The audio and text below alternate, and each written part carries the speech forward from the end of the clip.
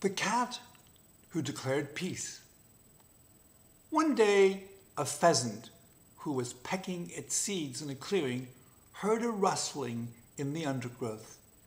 He scanned the pale yellow grass and mottled green shrubbery, but could see nothing threatening. Keeping calm and continuing his pecking, he began to edge towards the nearest tree. He hopped casually with a flutter of wings to its lowest branch, and then to another slightly higher one, and so on upwards until he was safely above whatever lurked below. From his perch he quickly perceived a white tail tip waving above a clump of grass. The pheasant waited, and presently a beautiful young female cat bounded playfully into the clearing, all innocence and delight. "Where have you gone, O beautiful bird?" she cried, looking all around and then upward. "Ah, there you are. I was hoping to talk to you.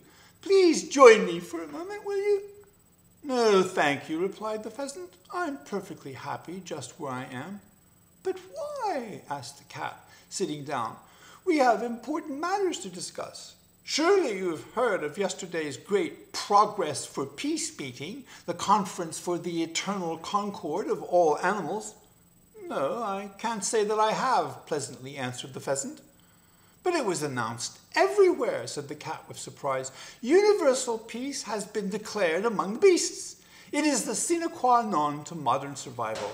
Ipso facto, we must all work together in harmony." "I see," said the pheasant, feigning interest. He spied a boy and his hound through the leaves and branches beyond the line of saplings in the distance, walking towards them. He fluttered down a branch in a great flurry of feathers. "And have all the dogs," he asked, "joined this beautiful pact?" "Indeed they have," declared the cat, smiling up at the bird, which paused to consider for a moment and then flapped down yet another branch. "Indeed they have," declared the cat, smiling up at the bird, which paused to consider for a moment and then flapped down yet another branch. "Are you saying that I came to the ground?" pursued the pheasant. "I would be perfectly safe if a dog came out of the bushes." "Indubitably," declared the cat, purring upward. "He wouldn't chomp off my tail feathers?" "Definitely not," insisted the cat. "The peace pact was validated by all dog leaders." "Well," said the pheasant, hopping down yet another branch, "this is indeed welcome news. Something everyone has been waiting for a very long time. Yes, what an excellent opportunity for you and I to—" As the cat unconsciously retracted and extended her claws, her tail tip quivering tensely, the hound announced his arrival with a happy bark.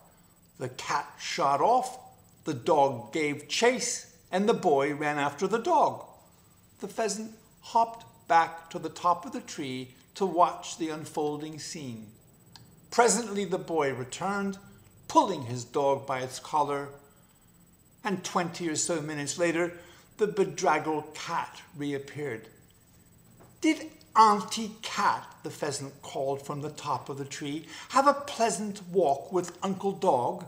It must have been a wonderful opportunity to discuss our new era of universal peace."